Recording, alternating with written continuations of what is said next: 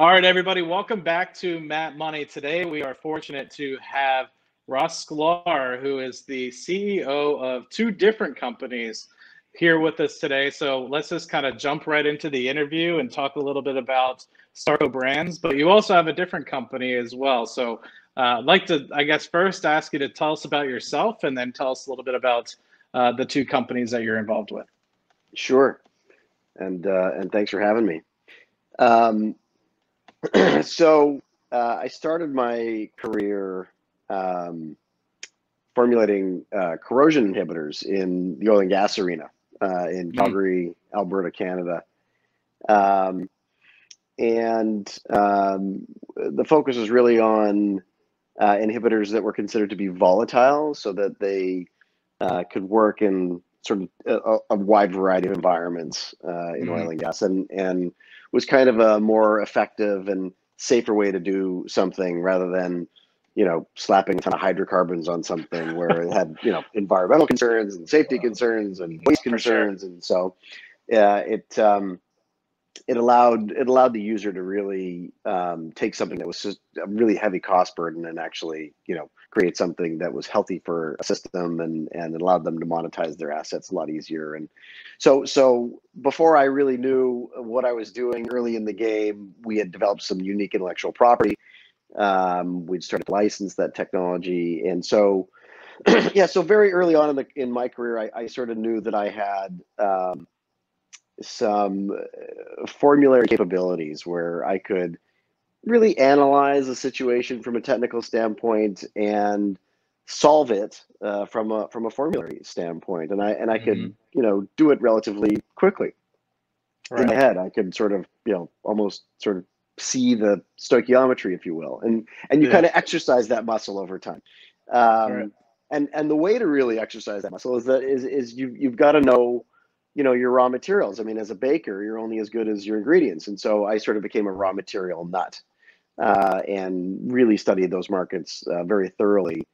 But I was entrepreneurial. And so I, had somewhat of a capability to see the white space and see opportunities. And so because I had success early on creating a formulary solution and then licensing it, I kind of doubled down. And I saw some other opportunities and tried to formulate products that would solve those problems and had some success. And I created the first ever water-based architectural paint that was zero VOC that you could paint directly over microbiological life, things like mold, mildew, algae, fungi. And it would disinfect the surface, but then it would also prevent regrowth for up to 2 years. And I had that product approved by the EPA to go ahead and make those claims. And that was an arduous process, to say the least. Sort of ignorance is bliss, I think, when you start a process like that. But I was lucky enough to get through those hoops. And then I ended up licensing that technology to a Fortune 100 business, a couple $1 billion coating manufacturer, one of the largest in the world. And so I had built up a pretty healthy licensing portfolio. And early success is a double-edged sword. I thought that it was, I kind of hit a back-to-back home runs, and I thought, well, this is what I'll do for the rest of my life. But then there were some other technologies that I was trying to commercialize and license, and I was having some difficulty. And it was at that point that I decided that I really wanted my own manufacturing platform. And then I made, close to 20 acquisitions in about a decade, and started to acquire aerosol facilities and liquid fill facilities and personal care facilities, pharmaceutical, also in food, and also in beverage and in spirits. And so today we have, somewhere around 13, 14, 15 facilities across the nation. And that business is called the Starco Group. And it's a cross-category manufacturer that is really in the consumer products landscape, but we touch almost every single category. So from paints, coatings, adhesives, to household air care, to disinfectants, into personal care, things like shampoos, body wash off products, things of that nature, creams, etc. And then into FDA personal care, where we do a lot of the OTCs, over-the-counter pharmaceuticals, including sunscreen and things of that nature. We also do cooking sprays, we do whipped creams, and then we have beverage and spirits as well. But that entire business is really private label. Right. So we manufacture for the big brands. We also manufacture for the big retailers and their brands. And so, yeah, so that's kind of this pretty extensive infrastructure with, customer service and account management and logistics and finance and warehousing and fulfillment and R&D and, extreme, production and the capability to supply at scale. So, Right. so since we really had that, and we had the ability to generate intellectual property, really for line extension for a lot of the big brands, we sort of got this reputation of kind of being somewhat of an invention factory over time. Right. Makes And perfect sense. and so we'd go to them, we'd go to the big brands or retailers and say, hey, we've got the next, greatest widget. We think this really, can give you a competitive advantage and so on. But after a certain point in the ball game, we started to realize that we were missing the boat regarding truly monetizing those pieces of IP underneath, a portfolio of our own brands. Right. And so that started to become the impetus or the vertice of how Starco Brands started. And so, That's really we cool. really Yeah. wanted that to be a separate company. And it would be sort of a company where we wanted to curate the right vision. And ultimately, the mission statement of the company became that Starco Brands will only commercialize behavior-changing products. Meaning, we'll never produce a Me Too. Yeah. Do you know what I'm saying? So it has to be cutting edge. It has to have the capability of changing behavior. And if it doesn't have those characteristics, it just simply won't make the cut. So it's real innovation, and it's cross-category because that's the capabilities that we have. Right. And lastly, after a lot of thought and diligence, and because on the private side, look, we're very well versed in debt financing. We're very well versed in private equity and venture capital and growth equity. We've got a very firm grip on how to finance certain initiatives. We're very frugal operators. We pay very close attention to net income rather than just sales, right? We really understand what the bottom line means. Yeah. And so, and that makes perfect sense, because when you're doing some of this work for, say, a P&G or somebody like yourself, your money is made off of the margin, right? That you can really take by bottling and doing all that work for them. So that makes 100%. perfect sense. 100%. And if you're a bad co-packer and you can't manage your costs, you're not going to be in Yeah. business very long. No, you're not. So you really have to have efficiencies during that OEM process, all the way cradle to grave, from R&D, lab bench testing, all the way to commercialization. And then you have to manage your capital by also kind of managing the ebbs and flows of their business, because then you're going to have to make some hedging and some bets, because you could stack up on inventory, all of a sudden they go to business and you're left holding the bag. So you got to be really careful, as a co-packer. But it's that frugality and it's that manufacturing efficiencies that we could really grab onto and utilize to our advantage when we think about how are we going to brand some of this stuff.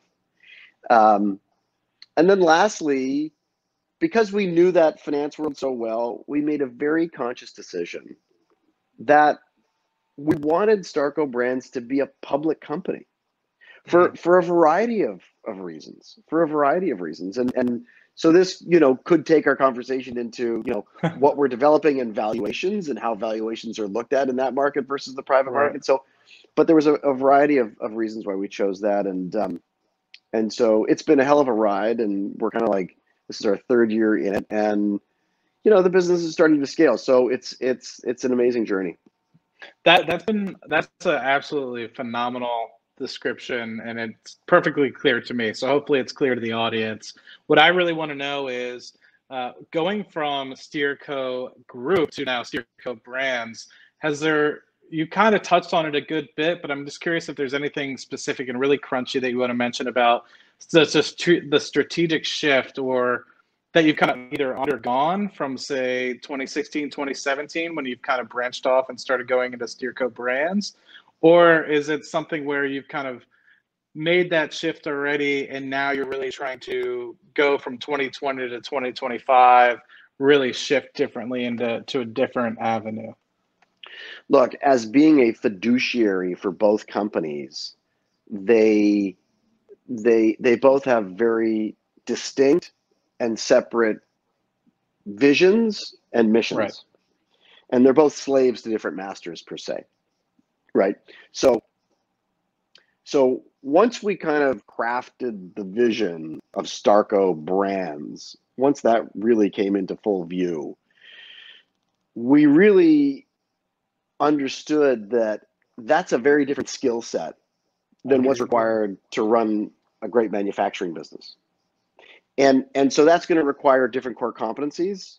That's going to require a different team. That's going to require different partnerships.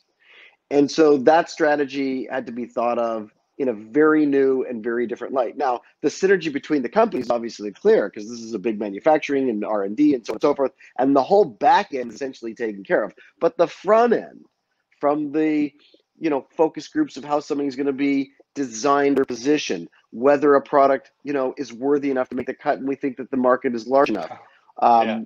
How is this product going to be financed regarding its own marketing, its own aesthetics, its in-store marketing, all the things that are required? How are we going to deal with retailers differently? Because as a co-packer, even on private label, there's certain costs associated with doing business with retail. But as a brand, there's way different costs and marketing rebates and all these sorts of things.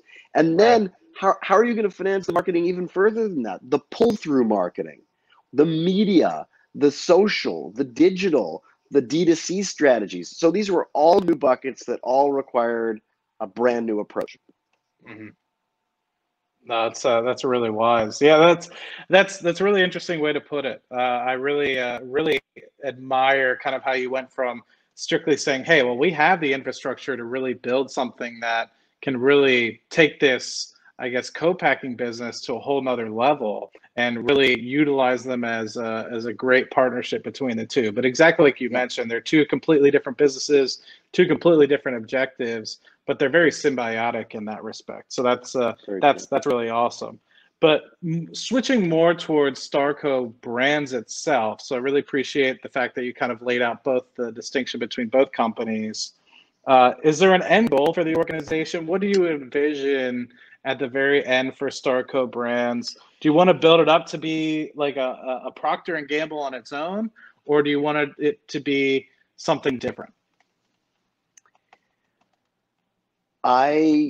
Listen, I'll start by saying this. I come from very humble beginnings. Yeah. Okay. And the Starco Group, the private side, is large. Yeah. Okay. And at this stage of the ball game, and really throughout my entire career, since when I started this thing when I was, early 20s, I don't believe in having goals unless they're audacious. Right. Okay. So you mentioned, do we want to build it as big as P&G or a Unilever or something of that nature? Right. The reality is that if we were setting out to build a small enterprise, someone may say, "Hey, Ross, I'm going to charge you as not being a fiduciary for the company because," and I'm saying fiduciary for the other company because it's going to be sort of stealing me away and stealing some of the brain trust and the time to work on something. So unless it must be something very large and very audacious for it to be worth my time. Right? Because we've got such a large organization on the other side.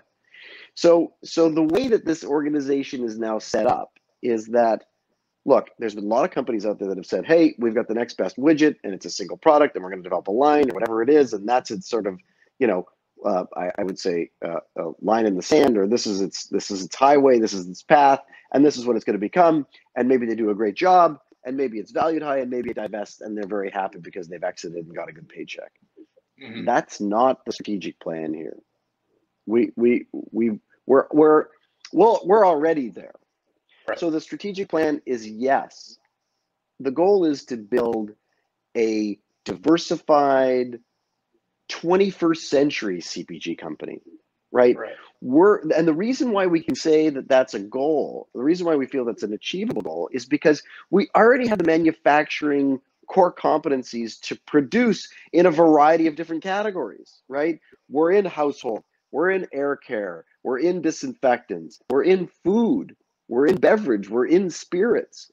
So show me a comp of a company that is that diversified and small.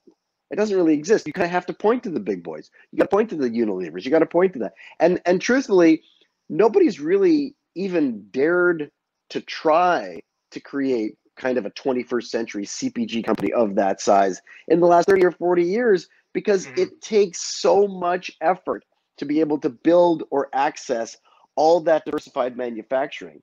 Like, you can't just snap your fingers. It took me 20 years to build that. Yeah. Right?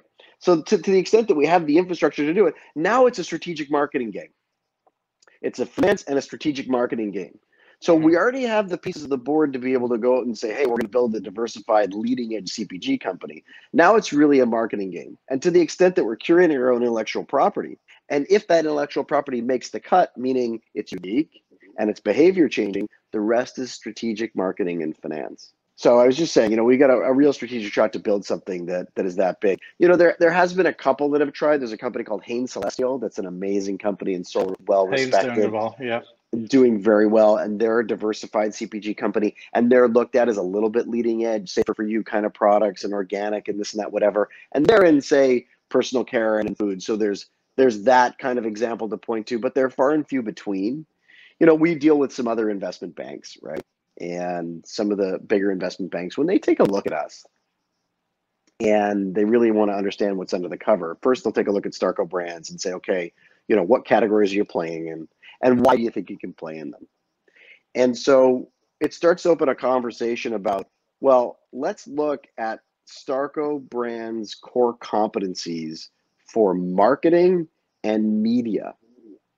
And so they say, okay, well, Ross, you're a technical guy. You're a manufacturing guy. You built this, big private label company over there. What constitutes you as a pro or as an expert? And you want to go up against these big guys in marketing and media. So tell us about how do you do that? So from an analytical vantage point, an investment banker wants to cover the stock. They want to say, hey, why do you think that you're going to be able to get? And the answer is this. I always have said that. Sometimes I'll look around in a boardroom and I'll say, look, guys, if I'm the smartest guy in the boardroom, we have a real problem.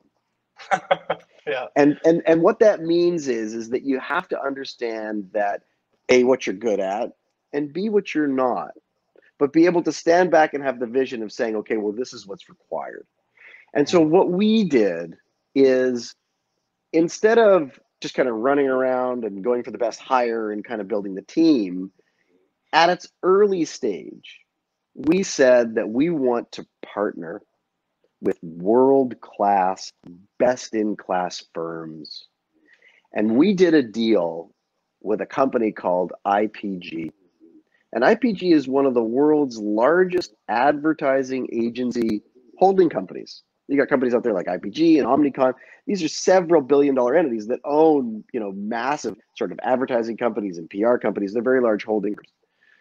And the idea is that if we could bring in a best-in-class marketing agency and have them act as our agency of record to produce all the graphic design and the labels and the marketing and the digital and the social and everything that you would require, if they could do that and do that because they were a vested partner in the company, that means that the parties are now shoulder to shoulder. And that's a very different relationship than just, vendor paper services. Right.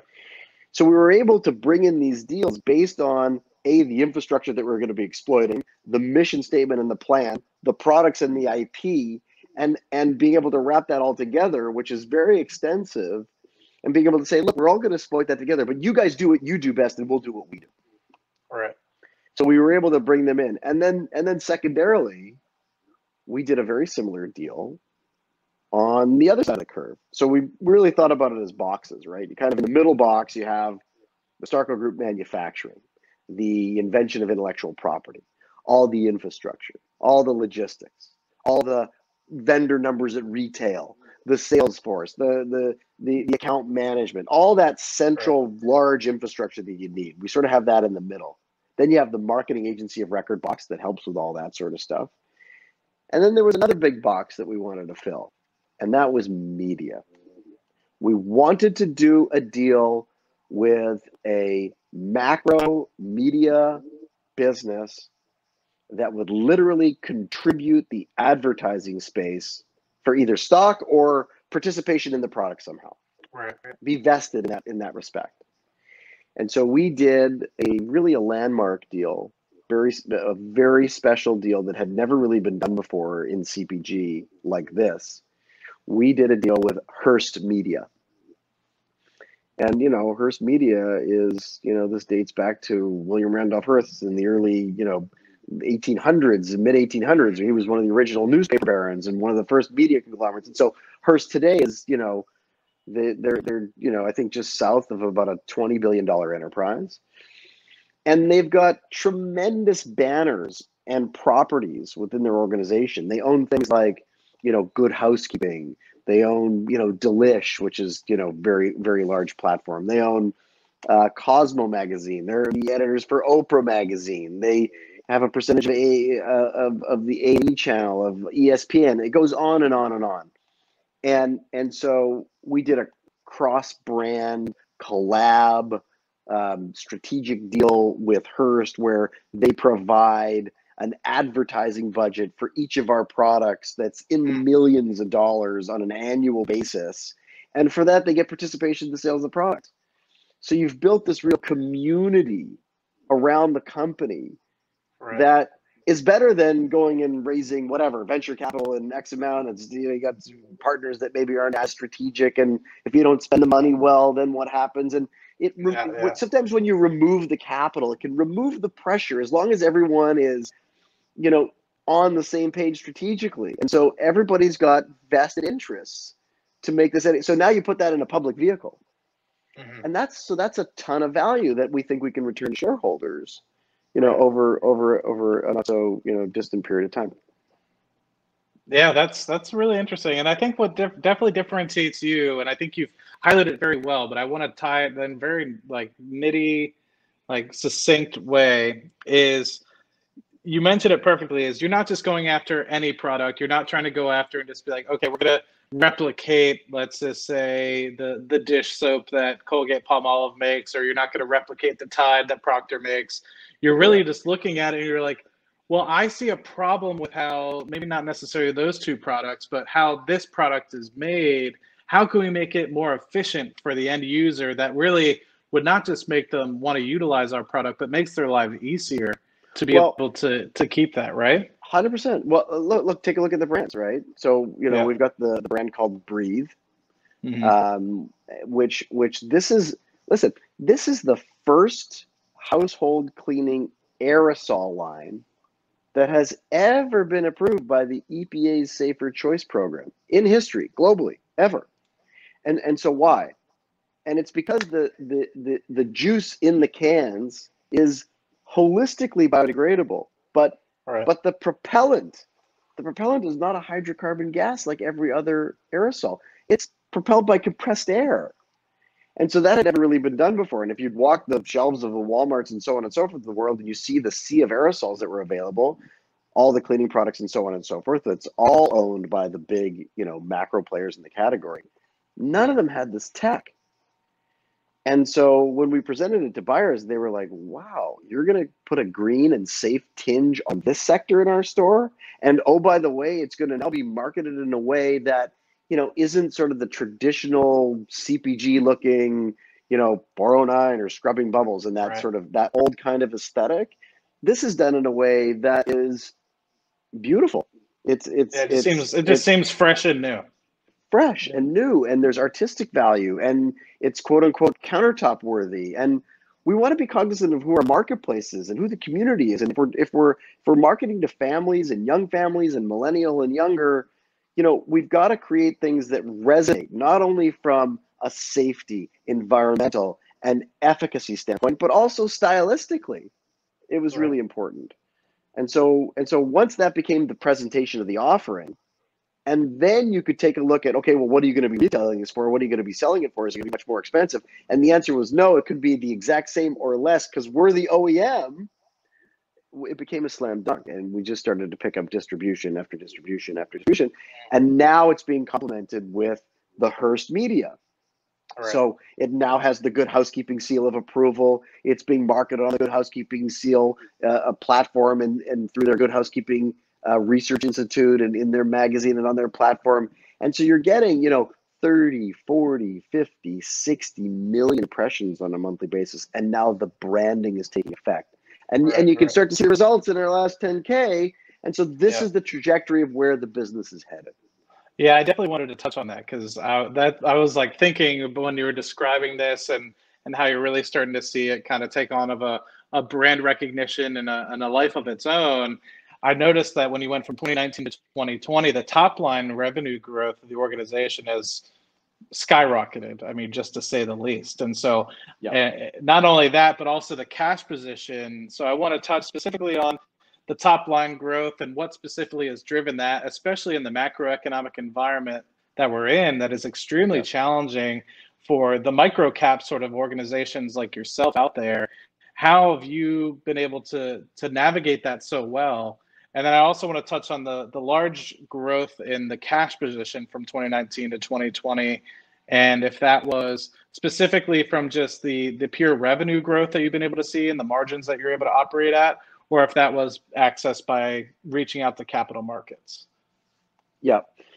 Well, first things first, yes, being in this pandemic has caused immense challenges, especially in manufacturing. We had a couple of plants that got COVID and we had to shut down for a week and clean. And so we've had our hands full. And luckily, everyone's come through it safely and that's good. That's great. We've been back online. But, there was this at the beginning, kind of back in the sort of March timeframe, we went through this, kind of what they called cupboard hoarding, right? And the toilet paper and all this sort of things, and people nervous and da da da da. Yeah. And so when you look at the categories that we're in, especially the Breathe product line, which is, in household cleaning and also in personal care, these really, are considered to be essentials. Right. And essentials became hot. And so all of a sudden, as that, started to kind of peak in the greater populace, and we started to come out at a similar time frame, people started to recognize that they're at home a lot more, cleaning's happening a lot more, and if there is safer alternatives, but we're also either keeping efficacy the same or improving it, and we can do that at the same economic value, that started to find its footing. And our distribution started to just jump.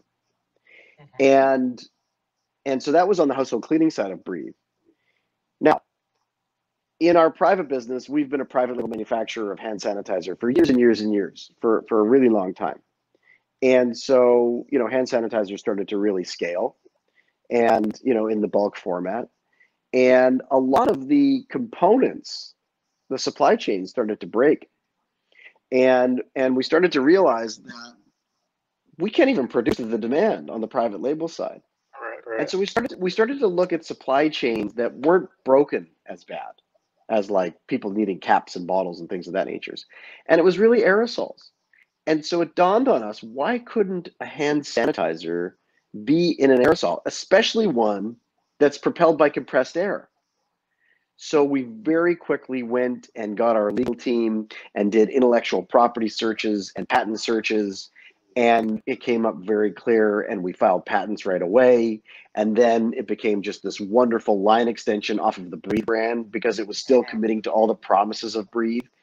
And we launched immediately in Dollar General at all 15,000 stores and was just a monster success. And then we put it into the big distributors like UNFI and KeHE. We did deals with Home Depot and Lowe's and Wegmans. The thing just started to scale. And it really took the whole line on a consolidated basis as people started to really say, okay, well, what else is available in that Breathe line? And now it wasn't just about saying, okay, well, we're in household, we're in personal care. This is about cleaning. This is about sanitizing. This is about doing it in a way that you feel good about from an environmental vantage point and from a safety standpoint. And so once we kind of had that promise, we then said, well, we've got to really double down on this because we've got a tremendous amount of third-party testing for the cleaning line that tests us against the national brand competitors. But we had to do the same for the sanitizer because you're talking about human life here. Right. Frontline workers and so on and so forth. This isn't just some dainty product that someone's going to clean at home. There's some real serious application here. So what we did is we put it through massive efficacy testing. We put it through all the ASTM tests to show that it kills all the pathogen, all the bacteria. And then we tested it against COVID. And we showed very early that this product kills COVID. And at breathesanitizer.com on the product, the company's website, we publish our testing. If you go on there and you see the testing tab, we publish it for the public. We felt a responsibility to do that. And we became the only company to really do that. And that was it was a huge expense, and we had to do it very, very quickly.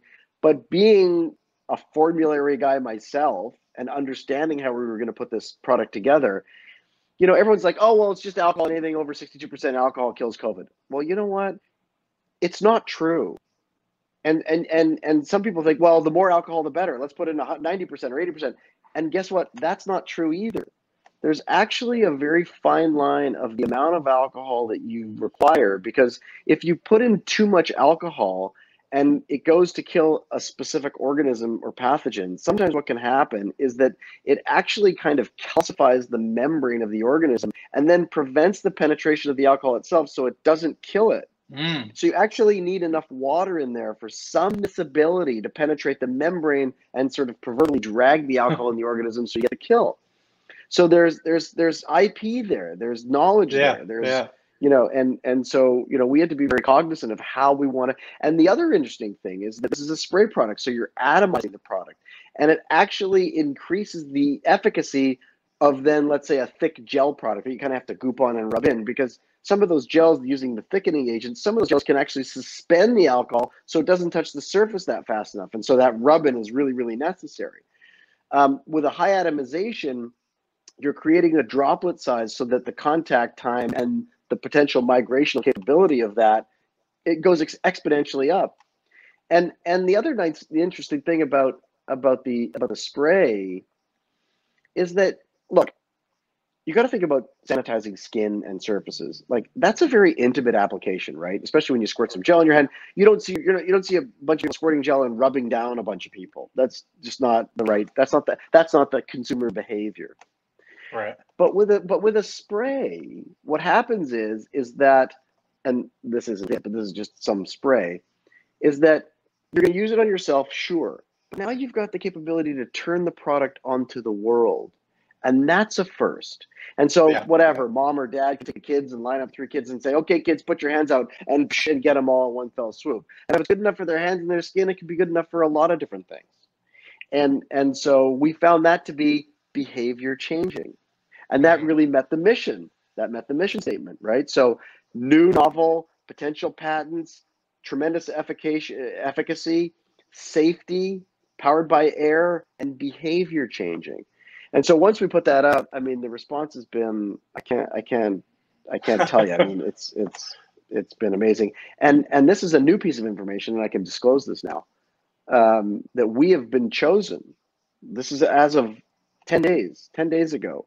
We have been chosen by Home Depot as now a permanent SKU for our Breathe spray hand sanitizer. That's in the 5 ounce, and that's also in the 1 ounce, the 1 ounce travel spray that's going to be at every till and every checkout.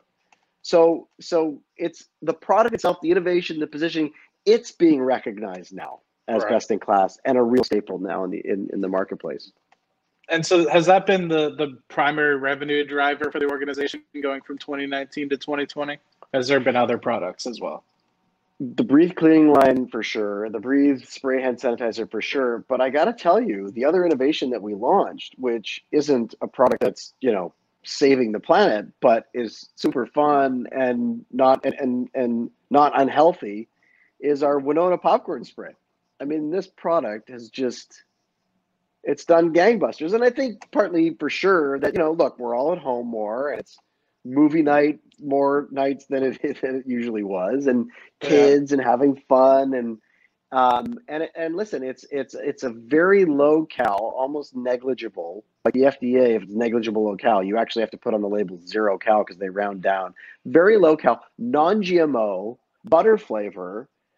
That's an amazing product. And so again, what was the landscape?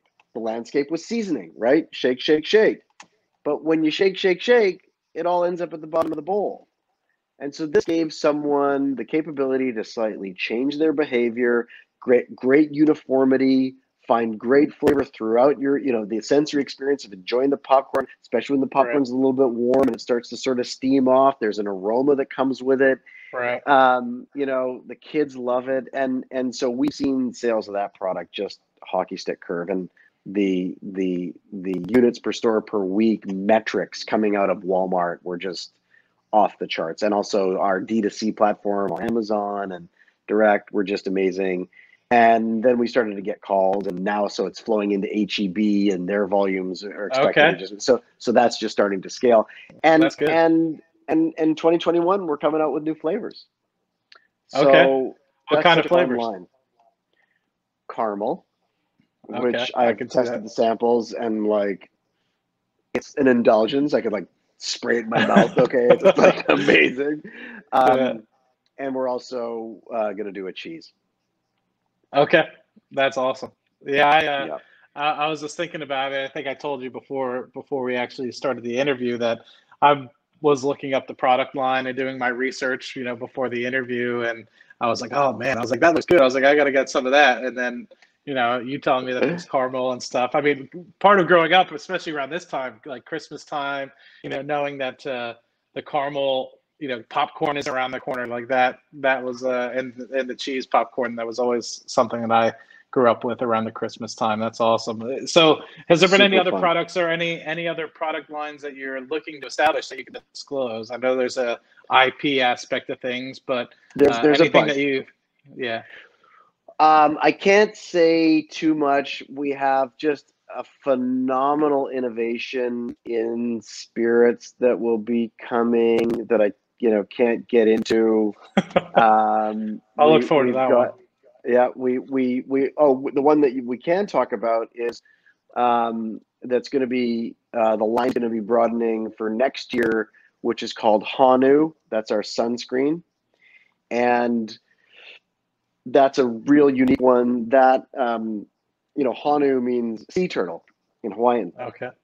And so on that sunscreen, it's basically a can like this, but it has an entire arm, a whole ratcheting spray arm that ratchets up and ratchets down. So like you can spray your back and hard to reach areas. And it's really designed for, kind of the solo adventurer out there or enthusiast, when you can't get full coverage and you're out surfing for a day or hiking or mountain biking or golfing, or if you're just, going to be fully out there by yourself, you can really cover all the areas. And we're a big manufacturer of spray sunscreen. So, we're very cognizant of what these formulas have to have.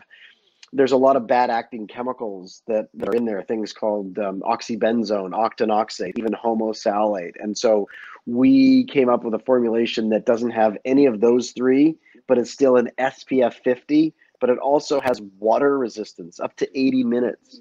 And so we filed patent for that formula. And they consider that formula to be reef safe, because some of those other like oxybenzone and octinoxate, they think that those are hormone disruptors, and they're disrupting some of the reproductive, like that's causing the reefs to not redevelop and can be dangerous. And it's actually outlawed in Hawaii right now, and outlawed in places like the Florida Keys, and there's other states to follow. So we were ahead of that curve by like 3 or 4 years, and so we've got some really interesting IP in the formula, and also in the patented spray arm. And so that's called Hanu. And the slogan is "Protect your own shell," like a sea turtle. But there's other SKUs that are going to be coming out with it, and so you can check that one out online as hanusunscreen.com and on Amazon. So again, right, it's got to be behavior changing and the cross category and utilizing the manufacturing. And what I didn't mention was that Winona has done a strategic partnership with our partner Hearst. And they own Delish Network and Delish.com, which I think is like number 2 behind Food Network. It's huge. And so that's a collab. So if you see the Winona now, you'll see on can it has, Delish Network, and it's right on can. And so there's a play off their media and their impressions and marketing. And there'll be similarly, there'll be one for Hanu that isn't established yet. But The only other question I guess I have for you is if there's any other final items that you think we might have missed in this interview that you would want somebody who is either one, a potential consumer that would be like interested in your products for the future, or folks that are investors like myself that might be looking at Starco Brands as a future investment opportunity for them going forward. Well, what I would say to that is, and I'm I personally invest, right? I have a portfolio of stocks that I am pretty active in, and so when I'm going to deploy my hard-earned money, what are some of the questions that I ask? And one of them is kind of, let's just ensure we answer the why. Right. Like why? What? And why would I say to somebody, hey, I think Starco Brands is a worthy investment? What's the why from my lens? And what I would say is that I think it's really important, and probably in any investment, right, is the due diligence factor. And part of the due diligence here is to really peel the onion to see what's behind the veil, and to really understand why this company can manufacture at scale, and why this company can develop intellectual property, and why this company can access retailers, right? Because this existing infrastructure that we have that we can play off of is very real and very powerful. So that's kind of one. Secondly, if the idea that the mission statement says we're only going to commercialize unique intellectual property, things that change behavior. So if that resonates with somebody, and then the company can kind of, put its money where its mouth is and prove they can do that. So Right. Meaning like commercialize a Breathe, or commercialize a Winona, or popcorn spray, or a Hanu, or whatever else is in the pipe. If you think that the company can do that and has done it well, we're only in year 3. So you've got a well-financed organization with a tremendous amount of manufacturing capability, and we're already developing really cutting-edge products that are starting to scale. And so the goal and the ambition of management is to pour gas on that fire and continue to develop in other categories. And so ultimately, what does that mean, and how does that look regarding valuation? So there has to be some knowledge, and there has to be kind of a wink and a nod to say that, well, let's take a look at the comps of in the consumer products categories of, let's say, a company in household, or a company in air care, or a company in sunscreen, or a company in beverage or spirits. If these companies, let's say, started out small and they scaled and their brands were built and their sales were there, what do they divest for to the big boys? And what's interesting in CPG in the branded area is that typically, if you've done a good job and you've scaled the business to 30, 40, 50, 60 million and up, those businesses typically trade for a multiple of their top line, not of EBITDA, right? When you get into the manufacturing world and the heavy OEMs and the manufacturers and those sorts of things, they trade on multiples of EBITDA. And you want to know the historicals and so on and so forth. But in the branded CPG world, they sell for multiples of top line. So you take a look at the company's market cap today, which is somewhere around 270 million. Let's say we take one of our products and it goes to 30 or 40 million in sales, and that sells for you tell me 6, 7, 8, 9, 10 times revenue. One product line is going to show you something equivalent to what the market capitalization says is, not 6 product lines. So the intent is to build several $1 billion of valuation. And I think we've got the ingredients in the kettle to do that. And so I think that those are the key things to really take a look at, as the company is starting to scale, really in its infancy. Interesting. Would you want to spin off those brands one by one, or because they all kind of are on that aerosol foundation that you've kind of been utilizing and using your specialty and your IP for, would that be something you want to keep as a whole until either you say want to eventually spin it off into one big divestment into an organization, or something where you would kind of just want to keep it independent for as long as possible? Early in my career, I had a really fascinating billionaire who was a mentor to me. And he said, Ross, always run your business as if you could sell it tomorrow. And what that really means is do a great job of what you say you're going to do. make sure you run an efficient and frugal business with amazing products, and do it the best, and do it the most strategic. So, work smart and work hard about it. And so if you have that in mind, where we're relentless, like we're 24/7. It's the way, like, I've never been a good sleeper, but it's 24/7. Right. That's the way it works with me and my executive and our team. That's just the cloth that we're cut from. But if you can do that, what the answer to your question is that you'll end up with good options. Whether you want to divest to a bigger player that makes a lot of sense for the company at that point in time, or if you're not ready to do that and the value can be captured within the organization. You don't want to make those decisions too early. You just want to run a great business so that you have those options. Okay, so keep your goal of creating basically behavior changing products in mind, and wait till the cards come to you, and wait to see what you want to do. For example, look, we had a very large CPG player make us an offer to buy Breathe like early in the game. Like, we were only out to market for I think it was 6 or 7 months early. And we said, wow, I mean, flattered, thank you, yes, but no thanks. We're way too early in the game yet. So it's being, it's turning heads out there, already. Yeah, very good. Well, thank you so much. Is there anything else, or do you want to say anything else before we sign off? No, much appreciated. Thanks for having me, and it's been a lot of fun. Ross, thank you so much, and hopefully I'll be able to talk to you in future interviews again. Sounds great. All right, thank you. Thanks.